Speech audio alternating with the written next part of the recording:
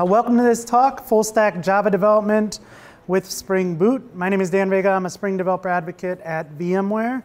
There is a QR code up there. If you go ahead and scan it, it'll take you to a GitHub repo that contains all the code we're going to go through today, as well as a PDF of all the slides that we're going to talk through today.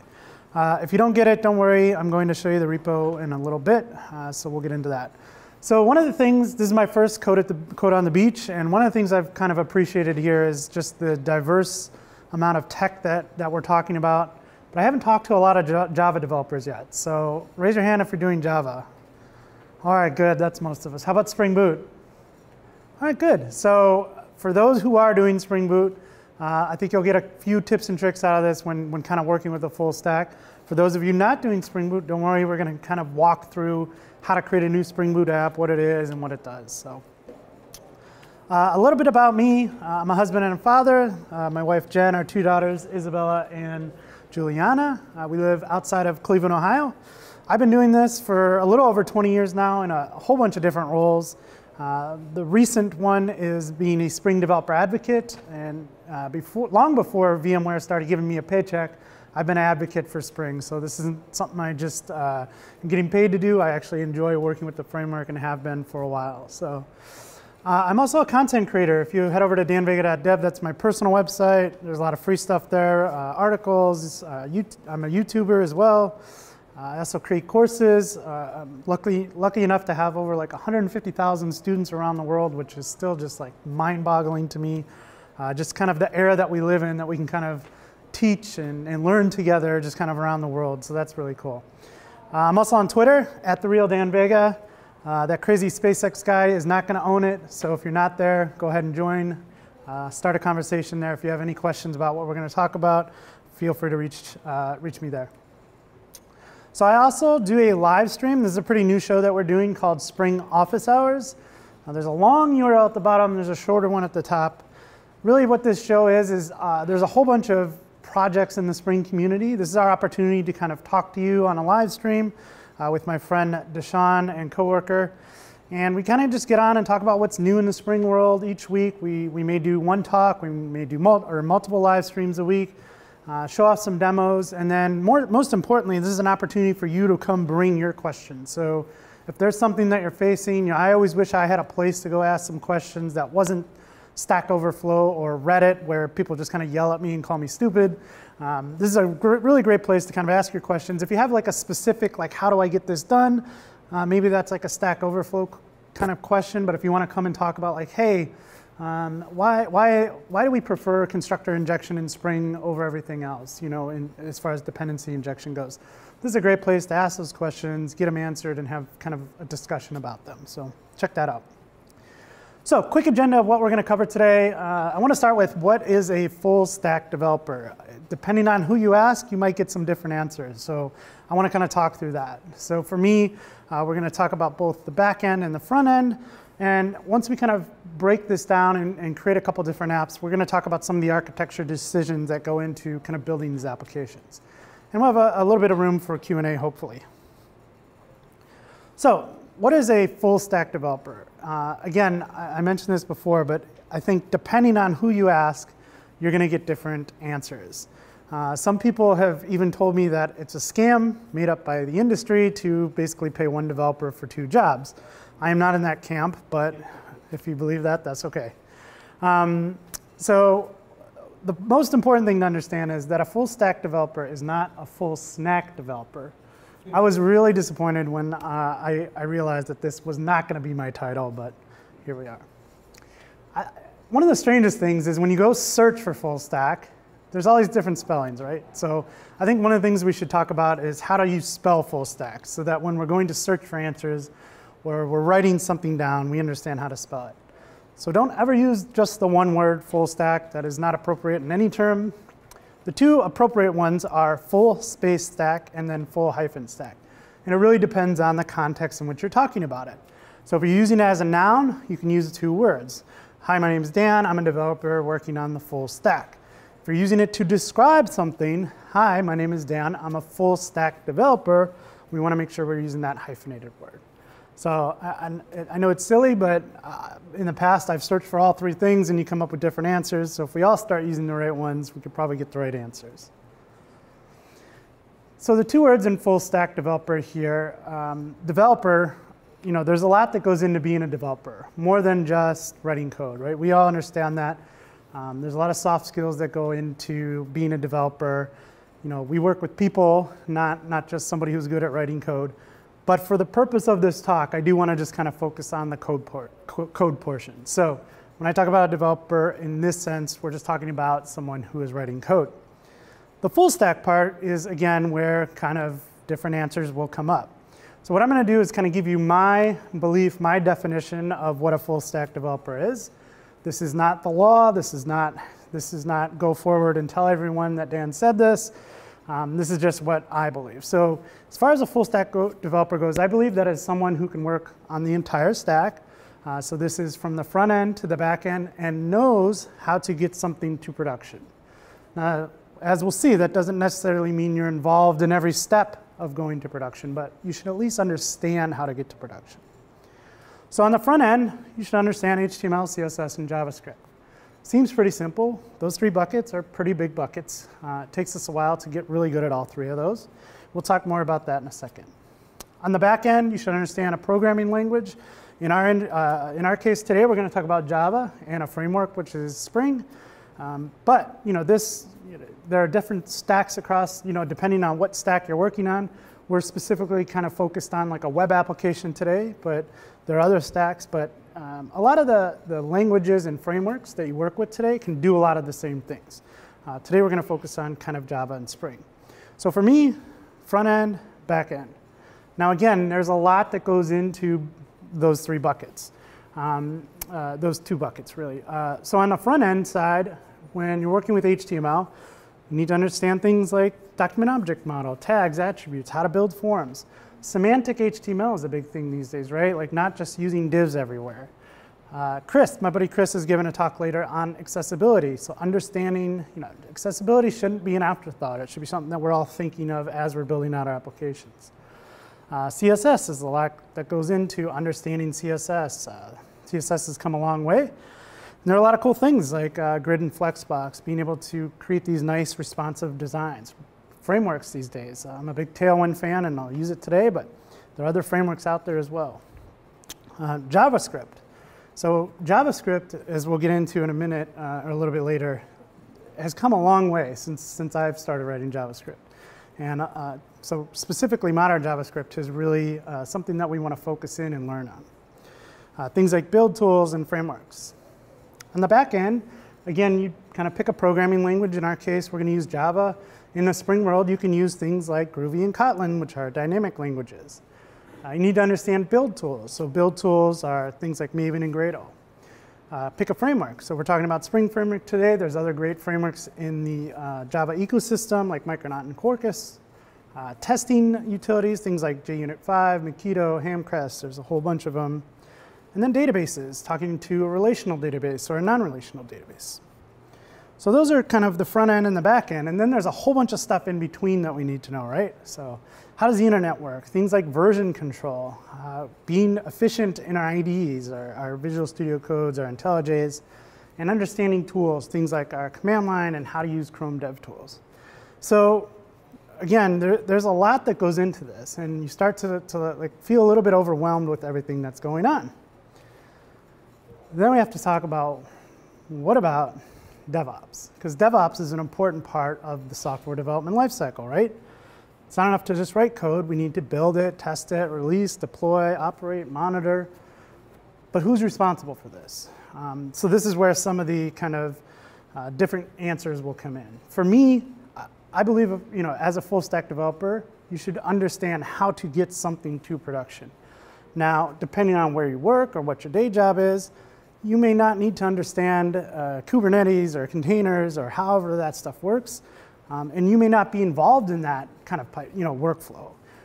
Thankfully, we have really smart people who work in DevOps who can kind of help us with a lot of this stuff. So for me, again, it's understanding the full stack, so front end, back end, and just kind of understanding how we can get something to production. So we learn all of that stuff. We know that there's a lot that goes into this. We're now a full stack developer. We should understand everything and know everything inside and out, right? No. There's a lot there. And again, I've been doing this for over 20 years, and I don't know all that stuff. So I can't even imagine how much anxiety that must give somebody getting into kind of full stack development. Your job as a full stack developer is to understand the breadth of things, not the depth of things. Now, you could understand some things more than others. Maybe you really understand JavaScript. Maybe on the back end, you really like Java. But to understand everything inside and out is just not going to happen. So don't worry about that. OK, so let's talk about back-end development. So we're going to talk about Java and Spring today. But again, as I mentioned earlier, whatever kind of stack that you're on, whatever language you're using, whatever framework you're using, a lot of the things that we're doing as far as like building web applications today, you will find in a lot of the languages and frameworks. So if you haven't been around Java lately, or maybe you've used Java a long time ago and you're kind of coming back to it, Java's done a lot lately. And I think a lot of the innovation in Java has really come from the time-bound 6-month cadence releases that we are in now. So we used to release Java, hundreds of features at 3 or 4 years in between releases. And that was kind of problematic, just as we know in our day-to-day jobs. Like if we release a couple times a year, we're releasing a whole bunch of features, and lots of things can go wrong with that. So we now have the 6-month release cadence in Java. So we have non-LTS releases, which are long-term support. So these are the things that happen with a non-LTS, but with LTS supports, these are kind of recommended for production workloads.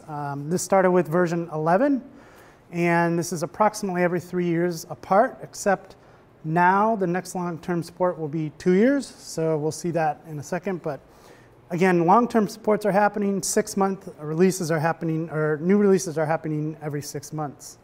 And so if we kind of look at that timeline, if we go back to March of 2014, Java 8 was released. And then each of one of the ones on the top are long-term support. So Java 11, Java 17. The next one will be Java 21 in September of 2023. So we're currently in Java 18. And kind of the reason that I say this is, is anybody at work still on Java 8 over here? I know there's some people. What were you guys doing during the pandemic? You had a whole pandemic to get upgraded there. The reason I say this is because if we look at this list, this is just from Java 11 to Java 17, and these are kind of really just the highlights of what has happened since Java 11. So on top of all the performance and all of the security updates, these are features that you're missing out on by not kind of upgrading. And with this new, the way that we're kind of releasing every 6 months and the way that the long-term support is now available 2 years later, it's really a time to kind of reevaluate and see if we can't upgrade. And the reason I bring a lot of this up is because in the Spring world, so Spring Framework 6 and Spring Boot 3, which are coming in November of this year, we are moving to a JDK 17 baseline. And that may seem aggressive considering that we support Java 8 and Java 11 now. But if we start to look at the cadence, the release cadence, it makes a little bit more sense. So I just want to talk a little bit about what's coming in Spring Framework 6 and Spring Boot 3. So we talked about JDK 17. So if you upgrade, you will need to be on JDK 17. The Jakarta EE, so this Java EE was owned by Oracle. At some point, they just stopped updating it. We still have no answers of what happened there. But there were no more updates happening in the Java EE space. So at some point, they decided, OK, we're going to donate this to the Apache Foundation. And now that is Jakarta. So now we're going to start getting updates in Jakarta. One thing that's going to happen, though, is in all of your applications that you're using today, if you're using that JavaX namespace somewhere, we're going to have to rename that namespace to Jakarta EE. That should be fairly easy on your part. If you're using an IDE, you can probably do that pretty quickly. But that is a change that's happening. And it's a good change because, like I said, we're going to start getting updates in that Jakarta EE space now. There's a new observability initiative happening around Micrometer with Spring Framework 6, just to kind of combine a lot of the tracing and metrics into one project. A big project that is coming is Spring Native, and this was, one of the things that I've heard from the engineers at VMware here is that this is one of the biggest initiatives the Spring team has taken on. And that's because what we're doing there is we're doing ahead of time compilation. So there are lots of pros and trade-offs for this. But one of the things is we can basically create a native executable now. And we can run it on whatever machine you need to run on. This really helps out with speed, helps out with using less memory. And so if you wanted to get into something like serverless development, this is very important. Java's never really been good in the serverless space, partly because of cold start times or things like that. Spring Native is going to help this with the help of GraalVM. So this is a big initiative, and you can actually use it today. So if you are on start.spring.io, you can actually pull in the Spring Native dependency. When we move to Spring Boot 3, this is all going to be kind of baked in. So we'll have the opportunity to go ahead and natively compile our applications. Another cool thing is declarative HTTP clients. So instead of having to use something like web client or REST template, you can kind of declare an interface and say these are the exchanges I want to have, and it will get picked up by Spring and actually create a client for you. So some cool things coming in Spring Boot 3. Again, the reason I mentioned that is in November, that's where we're heading. You can see JDK 17 on the left there, September of 2021. When we kind of announced it, it seemed like a big initiative that we were kind of moving the baseline to Java 17. But if we look at the timeline and the way that Java is releasing, it really doesn't seem like that. Again, just next year, we'll have JDK 21 as the new long-term support. Cool. So that's all I wanted to kind of talk about. What I want to do now is just build out a basic Spring Boot application that we're going to use in our kind of full stack architecture here, and we'll walk through that. So again, I mentioned I had that QR code up there. If you didn't get it, if you head over to GitHub, github.com/Dan Vega, and look for full stack Java Spring, there is a couple, a few folders here with some of the demos we're going to work on, and then the slides. And so if you're new to Spring and you want to create a new Spring application, a Spring Boot application, you can go to start.spring.io. This is a great place to kind of bootstrap an application. So you're given some choices here, and the first choice is, hey, what do you want to use, Maven or Gradle? So I'm choosing Maven. What is the language you're going to use? So by default, this is Java, but if you wanted to move to a dynamic language like Kotlin or Groovy, you can do that. Then you're going to pick the Spring Boot version that you're using. So by default, I didn't show this, but it would default to whatever the current version is, so 2.7.2.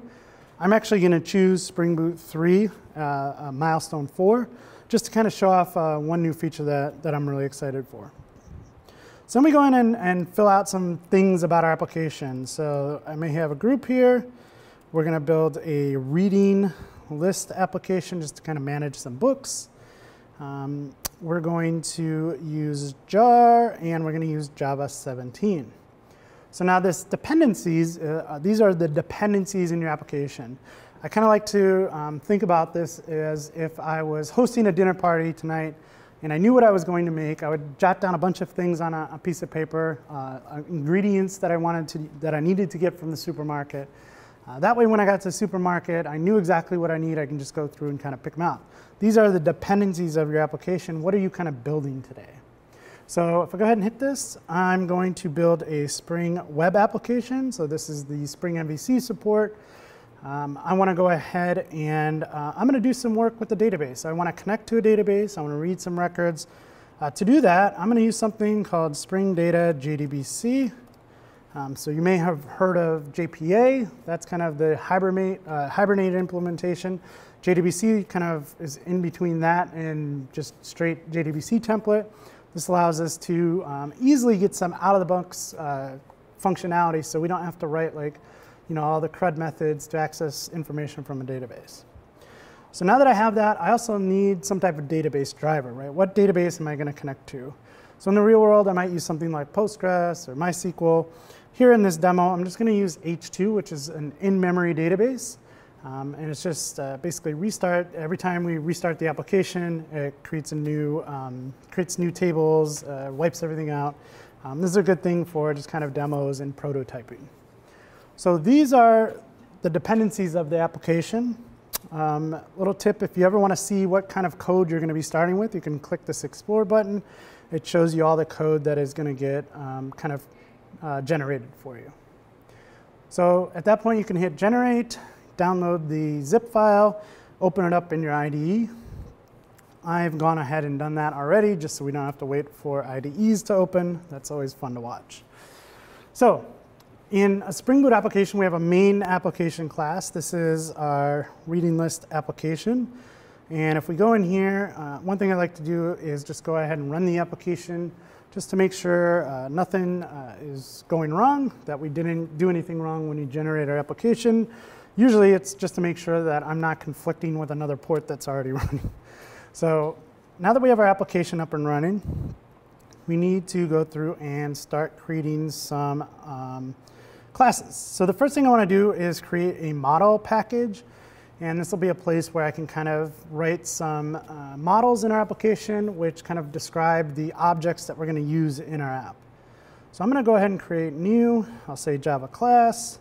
This is going to be a book. And this is also going to be a record. So since we're on a modern version of Java here, we could take advantage of records. And records allow us to write this nice, succinct, immutable class without having all these getters and setters. And I'm just going to go ahead and say this, and just so I don't mess anything up. So we have a record that has integer ID, string title, a number of pages, an author, and then status. And we need to go ahead and create a status in here. So I'm going to say new Java class. This is status. This is going to be an enum. And the status could be not completed. Could be in progress, or it could be completed. Just kind of the status of where I am with reading that book. Okay, so we have our model. Now what we need to do is we need to kind of create a way to access information in our database. And for that, we're going to create a repository. And here we'll create a new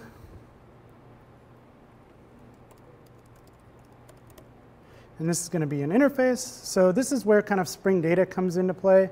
So Spring Data allows us to create these repositories. This is an interface. This really isn't going to do anything right now.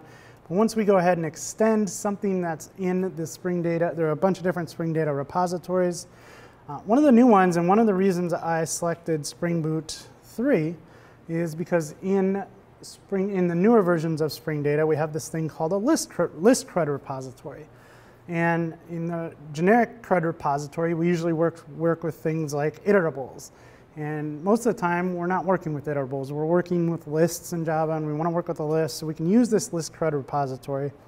And all this does now is we get some return types for like find all and find all by ID.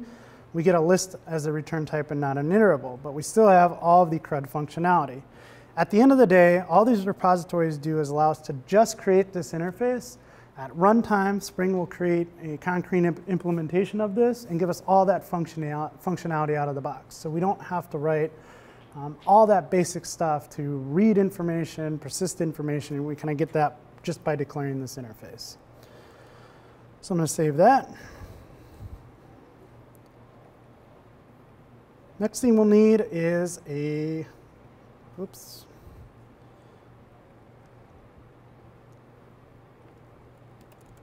So we'll need a controller. A controller is going to be a way for us to kind of request information. The controller is going to handle the requests and the responses in our API. So we're going to say book controller. We're going to mark this as a REST controller, and we're going to give it a request mapping of /API/books, and that's just how it's going to respond. So again, when we hit /API/books, we'll be inside of this REST controller. Now again, we created that repository before. We want to bring that repository into this controller because we're going to use that to kind of get information in and out of our database. So I'm going to create a new private final book repository. We'll just call this repository. And what we're doing here is we're adding an argument to our constructor. So Spring sees this. Before, in the old days of Spring, you'd have to say mark this with @AutoWire to kind of tell Spring, hey, I want you to AutoWire in an instance of this into the controller. If there's only a single controller, though, Spring will see that and say, hey, book repository, I have an instance of that in the application context. I can go ahead and AutoWire that in for you. So we're getting an instance of our repository. So we can create a new method here. We'll say, we want a list of books, and then, and we'll call this find all. And then we can just use that repository that we had and call the find all method. Again, that find all method was because we created that interface that extended that list CRUD repository. So we're getting that functionality to get all of the books in the database right out of the box. One last thing, I'm just going to put a get mapping on this. This just says, hey, if you hit /API/books, and then basically that request mapping, this is the method that's going to get called. So we have kind of the infrastructure of this application up and running. We just have the database bits kind of missing, right? So one thing we can do with JDBC here is we can create a new file in our resources folder, and we can call this schema.sql. And I'm just going to go ahead and add some of this schema. We don't really need that. And all this says is, hey, go ahead and create a table in the database called book. I want you to create some columns, ID, title, pages, author, and status. And so once the application starts up, by convention, it will look for SQL files here, or a specific SQL file called schema in our resources folder, pick that up, execute this SQL. We now have a book table, or a book table in our database.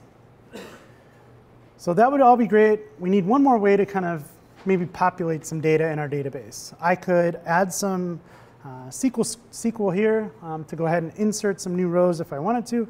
I prefer writing Java over SQL, so I'm going to actually do this a different way. Here in my main class, I'm going to create a new bean. So the bean annotation just says, hey, this is a particular class, on this method, I want you to go ahead and create an instance of this and go ahead and execute it.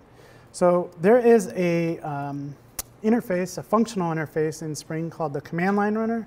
And the command line runner is just something that we're able to use that is created after the application context is started and before the application is run. So this is a really good opportunity to do some kind of bootstrapping. In our case, insert some data into a database. So again, this is created after the application context is started, which means I can get an instance of that book repository.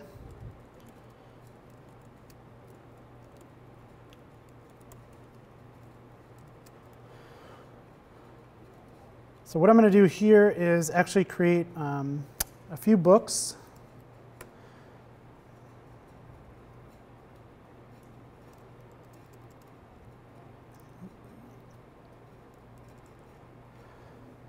And let's go ahead and import that. OK, so this list of books here is, let me just indent that one. This list of books here is just 3 books. So we're not going to create an ID. We're going to let the database do that for us. We give it a title, number of pages, the author, and the status. Oh, it looks like I did not start it instead of. Let's just fix that.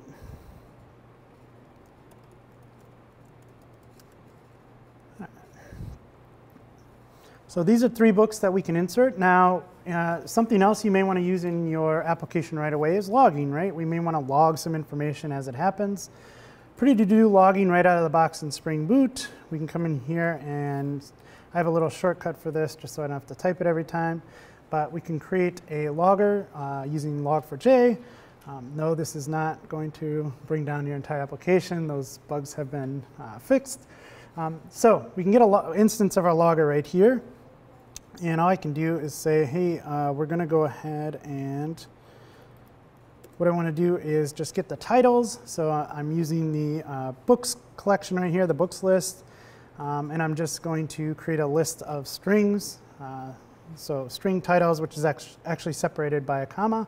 And then I can use that logger to go ahead and log the info. So I'm logging that I'm inserting books, and I'm using those titles. So now I need to actually insert them. So again, I can use that repository that we created earlier. That repository has a save all method on it, which will take our iterable, which is in this collection of list. And so now we save a bunch of books. At this point, we have created the infrastructure. We created the model, the repository, the controller. We have a table that we can go ahead and insert data into. And here in the main application, we're creating a list of books, and we're going to insert them into the database. So if all goes well, we should be able to run this application and see that information in the console that we're inserting data. And oh, yay, demo gods. All right, so book repository, could not resolve domain. So I probably did something wrong in the,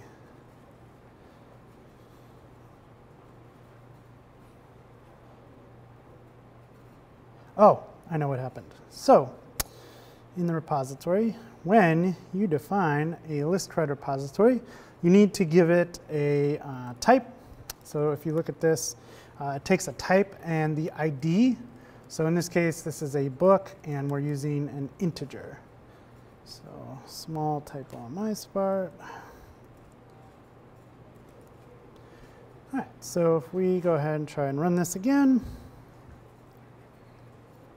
All right, so down here we see our log statement, inserting books. Here's our 3 books.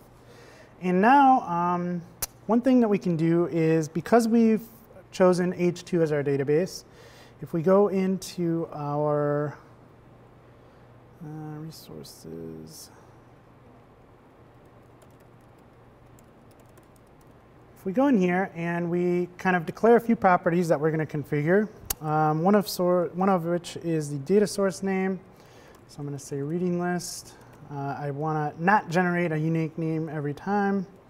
And what I can do is turn on the H2 console. So with the H2 database, this is just a nice interface. You can go in and kind of look at the structure and contents of your database.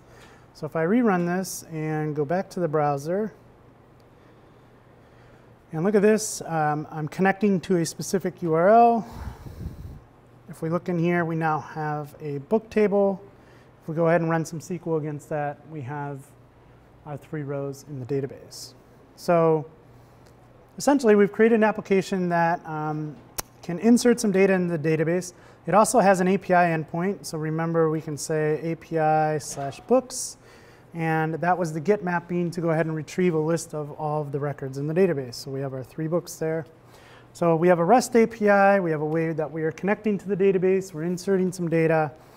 And that will kind of be the basis for our back-end application at its simplest terms. Any questions about this before we kind of move on to the front end? I suppose you have the resource, the database query in the resource file. So the Spring Boot it's a table, or do we have to provide a connection?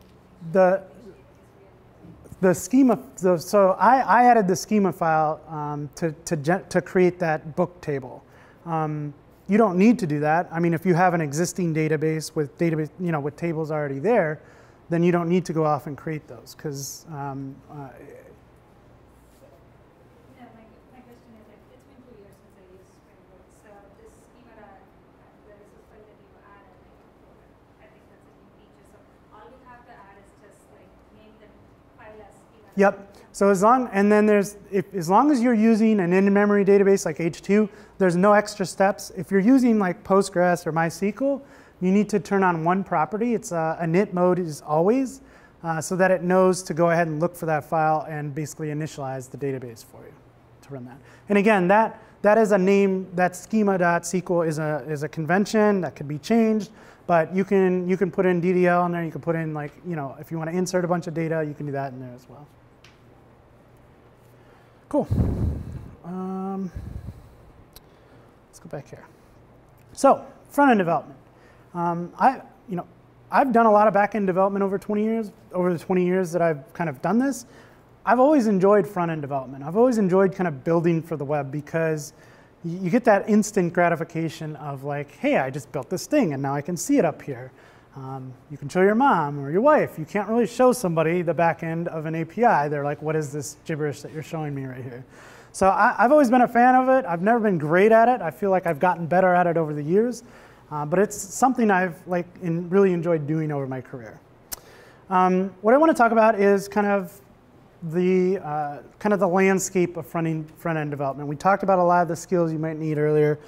I want to talk about kind of the landscape and what we're going to focus in on today. So again, we have our foundation, HTML, CSS, and JavaScript. There are some more things that we kind of bring to this table, things like TypeScript. So if you are a Java developer and you're working on the front end and you need your types there, and there's a lot of advantages of types. We'll take a look at types, some advantages of using TypeScript. You'll need to understand kind of Node and NPM. The last two are Webpack and Vite. So these are bundlers, build tools that allow you to do a bunch of things on the front end. So we'll get into one of those today. You need to understand editors. So I'm using IntelliJ for the back end, but I often use Visual Studio Code for a lot of the work I do on the front end, even though if I have the same project in IntelliJ, WebStorm has a lot of really good features. I'll use that as well. But you need to understand Chrome and how to use DevTools, how to use the command line, tools like Postman. Frameworks. So from the CSS standpoint, there are some really great frameworks out there. I'm a big fan of Tailwind. Bootstrap is obviously one of the biggest. Balma I've used before, which I really enjoy as well. And then JavaScript. So the JavaScript framework world, there's a whole bunch of things that go into this, right? There's things like React and Angular and Vue and Svelte and Ember, and it feels like new ones popping up all the time. So we're going to kind of navigate this landscape today by focusing in on some of these things. I want to talk a little bit about JavaScript and where JavaScript has really come over the last, say, 10 years. We'll talk about TypeScript, Node, and NPM. Vite is really exciting. If you haven't heard about Vite yet, I'll be happy to introduce you to it today. We'll use Visual Studio Code just so we can kind of see the other side of the full stack here. I'm going to use a little bit of Tailwind, but we won't talk much about it today. And I'm going to use Vue. I'm a big fan of Vue.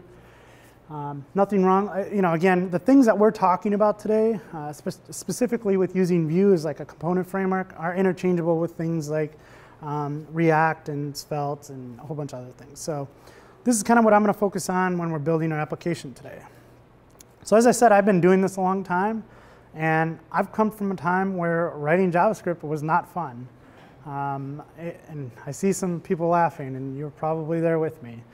One of the things that really kind of got me back into JavaScript was jQuery. Once that came along, it made, oh, this is actually really easy to do. I don't have to I don't know if everybody remembers, there used to be a Bible to learn JavaScript that was like this thick, and Douglas Crawford came out with JavaScript, the good parts, which was like this big. So there wasn't a lot of good parts of the language, but I feel like that's really evolved over the years. And I think this really started with kind of ECMAScript 2015, or as we refer to it as ES6. And this brought in a lot of really cool features, things like variable scoping. So we're using let and const, avoiding hoisting of variables in our JavaScript files. Things like arrow functions, classes, destructuring allows us to say, hey, I just want this one property out of this huge object. I don't need to, one or two properties. I don't need to go ahead and create separate lines to get that information out of there. Things like default parameters, rest parameter, spread, generators. ECMAScript 2017 brought async and await, a way to get object values and entries. And ES9 brought a lot as well, or ES9 plus. So things like promise finally, huge JSON improvements, big int, which is really cool. If you didn't know, when you kind of create just a huge number, if you open up DevTools, create a huge number and try to compare it to itself, it's actually not equal. And there's those weird things that happen in JavaScript all the time, but big int brings in a lot of good functionality there.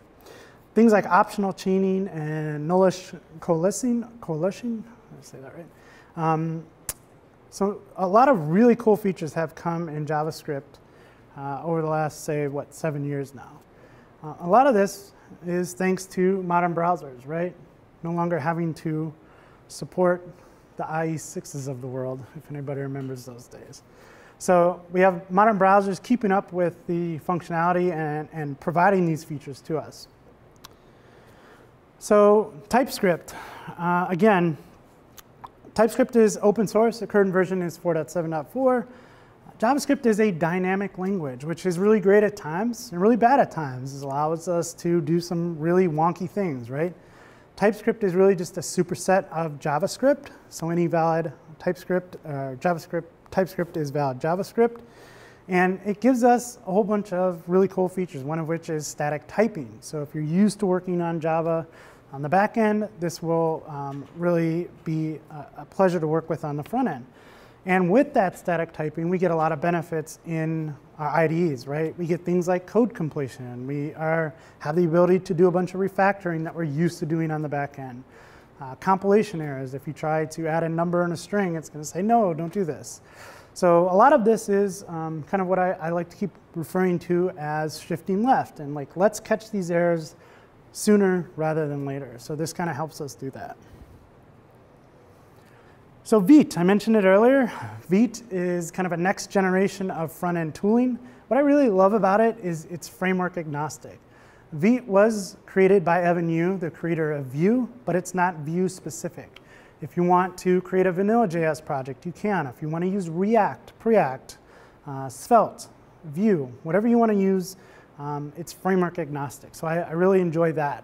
I know a lot of people who are React developers who used to use things like Create React app have now moved over to Vite using it there.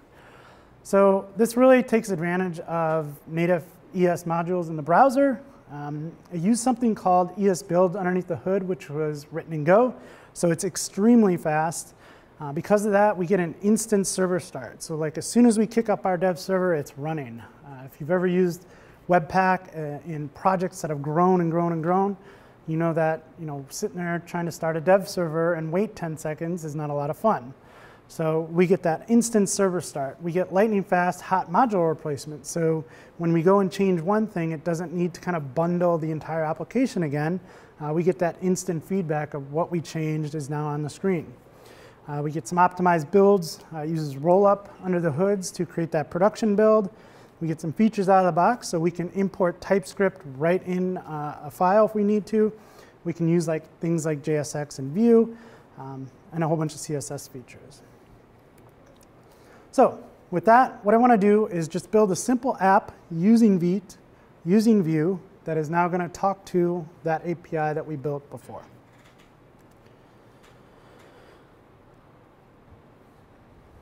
So the way that we'll do this, oops, just updating that.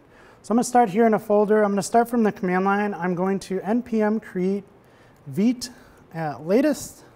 And this is going to say, all right, you want to create a new Vite project. What is the name of this project? I'm going to say front end. Again, it's going to ask us to select a framework. I'm going to select Vue. You can use Vue or Vue and TypeScript. I'm just going to use Vue now, but big fan, again, of TypeScript. And I like the support. You get that TypeScript support for whatever language you pick. So if you pick React, you can say, I want React TypeScript. So what we do now is we get some instructions here to cd into the front end, npm install. And normally I would not be brave enough to npm install on conference Wi-Fi, but there are not a lot of dependencies here, which, oh, wrong typo. npm, what is that? Oh, it did. Yeah, OK, sorry. So normally I would not do that, but there are, one of the things I really appreciate a lot about these kind of starter templates are that they're very minimal. So when we open up this project, you'll see that there's not a lot of code, not a lot of dependencies. But what I'm going to do is actually run npm run dev, because that's what it told us to do. And now we can go back to the browser. And, oops. And so this just creates a starter application. So this is using Vite and Vue. It's just a counter. You can go through and click on there. And then it says, hey, if you want to go ahead and edit components, hello world.vue, you can test that out. You can see the hot module replacement happens really fast. But what I'm going to do is go ahead and stop this. And what we're going to do is open this up in Visual Studio Code. So again, one of the things I really appreciate is kind of this minimal project that we get. I don't like opening up a starter project with 50,000 things in it.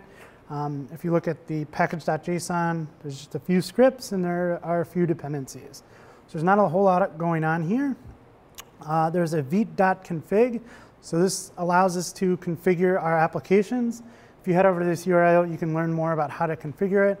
Again, we kind of chose Vue. So Vue is a plugin. So if you wanted to create other plugins for this, you can.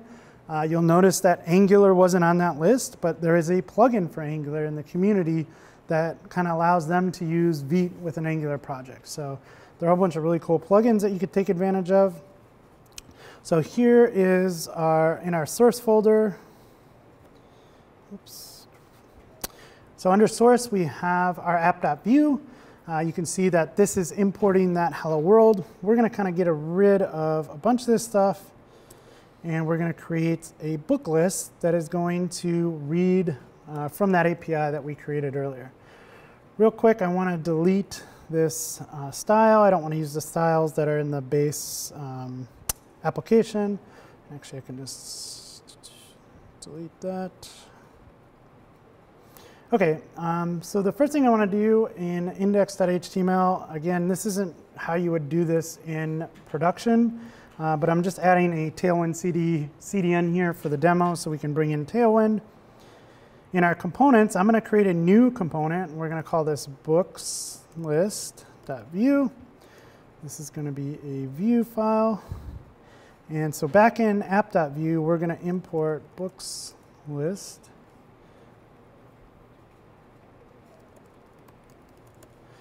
And now what I'll do is go ahead and use this. Okay, so now in books list, here in the template, I'm going to go ahead and generate some HTML so we don't have to watch me type all this out. But essentially what this is some Tailwind that is going to create, we have this reading list. Here's a collection of books I'm currently reading.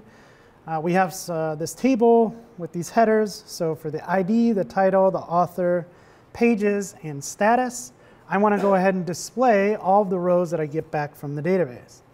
So let's talk about how we might do that. So here I'm going to create a new books, and this is going to be a ref. So in Vue 3, using the composition API, we're basically setting this up as a reactive variable here. So we're saying, hey, go pay attention to books. As it changes, I want you to go ahead and reactively update it, the DOM for me. So I have this books, and what I want to do now is there are these different life cycle events that happens in Vue, one of which is on mounted, and this just says, hey, when the component is mounted, I want you to go ahead and execute this function. So what I'm going to do, that's actually pretty good. So this is GitHub Copilot in action. I think it knows because I've typed this before, but it's actually telling me, hey, this is something you may want to do. Which is kind of scary, right? So what we want to do is actually call the full URL right now, called localhost 8080/API/books. We're going to get a response. We're going to turn that into we're going to get the JSON from that, and then we're going to set books.value equal to whatever that data is that's coming back. So with that, in Vue, we can kind of iterate over that using a v-for. So we're going to say book in books. And what I want to do is I also need a key. This is book.id. And before we do anything, we just want to go ahead and display the ID. So book.id. So we'll fill out the rest of these in a second. Actually, let's just go ahead and fill these out. So this was the title, author, pages, and status. So book.title, book.author. Man, pretty soon I'm not going to even have to write code. This is great. So these are kind of again, this V4 and View, if you're not used to View, it's just iterating over the collection of books that we have. The collection of books is when this component is mounted, it's going to use fetch, the fetch API underneath the hood, to go ahead and call our API, get that response, and set it to our books. So with that, we're going to go ahead and run this. So npm run dev. Now, if we go back to the browser, this is not going to work, but that's OK. So what we want to look at here is our console. And we get this error that we're probably used to seeing if you've done any type of work in full stack development, which is the lovely CORS error. So this is basically saying, hey, you are on localhost on both the front end and the back end, but you're using different ports here, right? So the browser security is saying, hey, we can't allow you to fetch from 5173 to localhost 8080. So on the Spring Boot side, I can fix this pretty easily. And then I'll also show you another fix that you can do on the front end to kind of configure CORS without having to get around it. So on the book controller side, you can just say, hey, I want you to go ahead and accept anything here. You know, you can get very specific with methods and URLs, what you're going to accept, but this will just kind of give us a quick way to accept any request there. So now if I go ahead and refresh this, you can see that we're calling out to our API. We're getting, oh, it looks like I did not match that up well, huh? ID,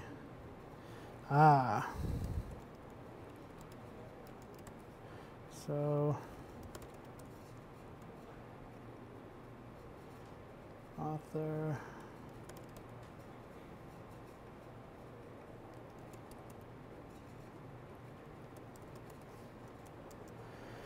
okay, so now it's right. So now we have our 3 books that we're getting from our API. So that's kind of the front end. There's also something, again, that you can do in Vite to kind of configure it so you can get around the whole CORS issue, but I'll show you an example of that in a second.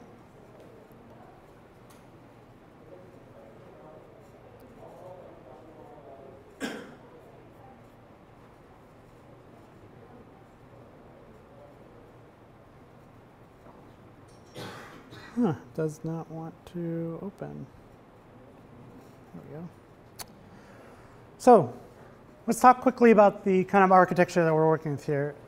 In this case, what we're doing is traditional client-server architecture, right? We have this single-page application that we built. Now, the application that we built on the front end was very basic.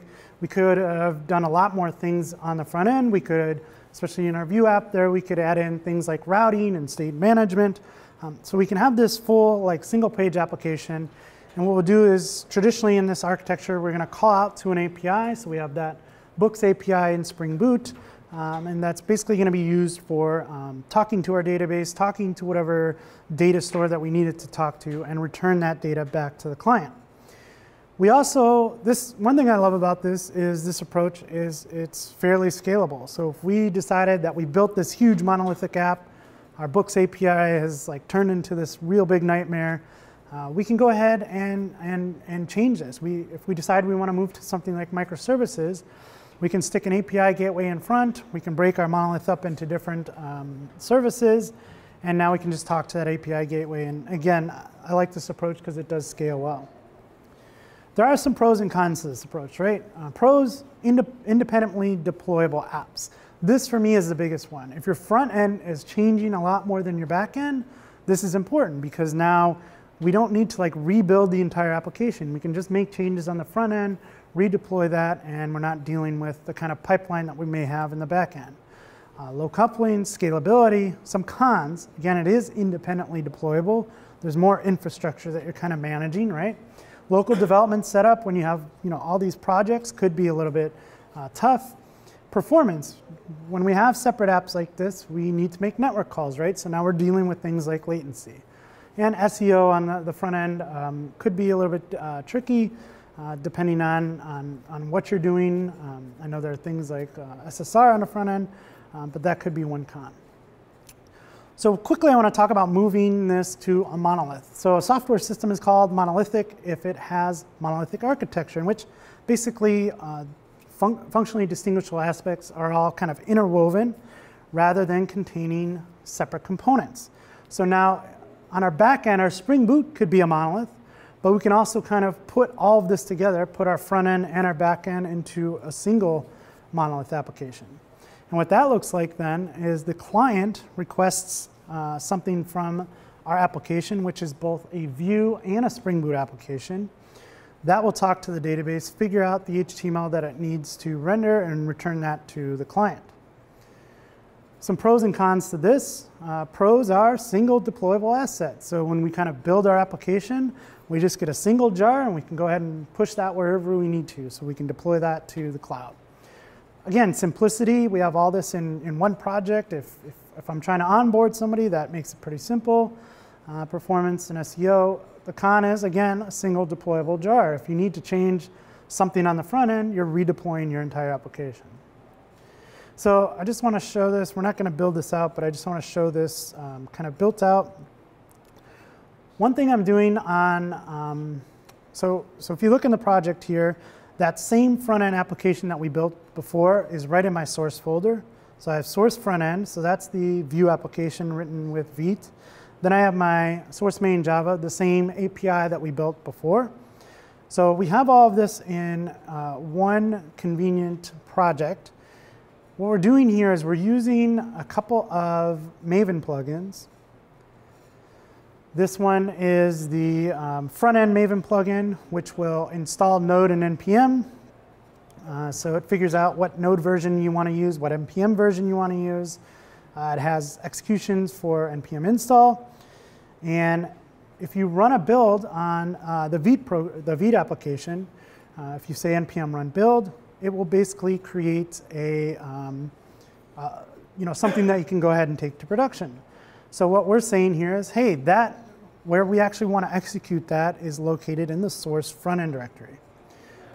All in all, what we're going to do is build the front-end application and then go ahead and move that into target, classes, and static. And what we're moving there is whatever the front-end application built in the dist folder. So we're taking the output of our front-end application, sticking it in here. And if you've ever built a Spring Boot app, you know that anything in source main resources static now just gets served up as static. So when you go to localhost 8080, it will look for that index.html and go ahead and execute that. But again, what that allows us to do now is if we go ahead and open up a terminal and we say Maven package,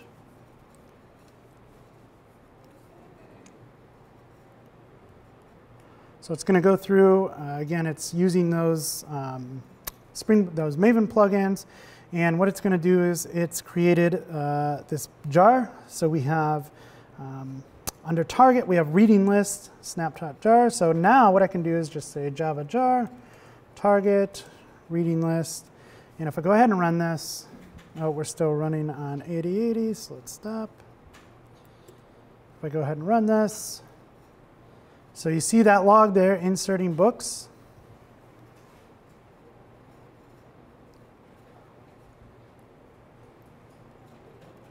So now if I just go to localhost 8080, now I have the entire application in one. So the front end is being served up as that static application that we built, and it's simply calling the back end application that we built using that books API. So that's a pretty cool trick to go ahead and put those two together. Again, if you want to see a little bit more how that works, in the repo, there's that front end application we built with Vite and Vue. The reading list is the kind of standalone application that we built with Java and Spring Boot. The reading list mono is both of them kind of put together using those Maven plugins and building that single deployable jar. So that's all I got. You can contact me here, again, at @TheRealDanVega on Twitter. And if you have any questions, I'd be happy to answer them. Thank you.